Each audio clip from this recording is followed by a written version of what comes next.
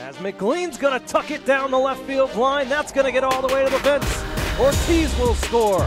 Jones is going to slide in the third, and McLean will stop at second with an RBI double. Macario awaits the first pitch, chopper to left side, and that gets through.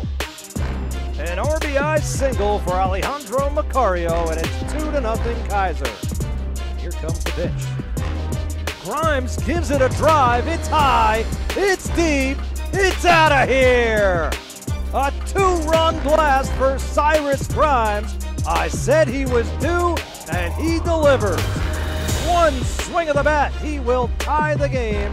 It's now 4-4. McLean gives this a drive, it's high, it's deep, it is out of here. A solo home run for Bradley McLean. His second home run of the season as he'll trot around the bases, making it now 7-5. And this one is hit high. It's a no-doubter. Macario leaves the yard. It's back-to-back for Keiser. And it's now a one-run game. 1-2 count here to the Seahawks third baseman as Macario awaits the pitch.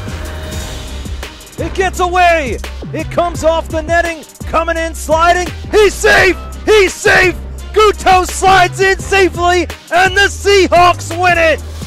Keiser wins it on a wild pitch by Harbuck as Guto slides under the tag, and the Seahawks win it in dramatic fashion.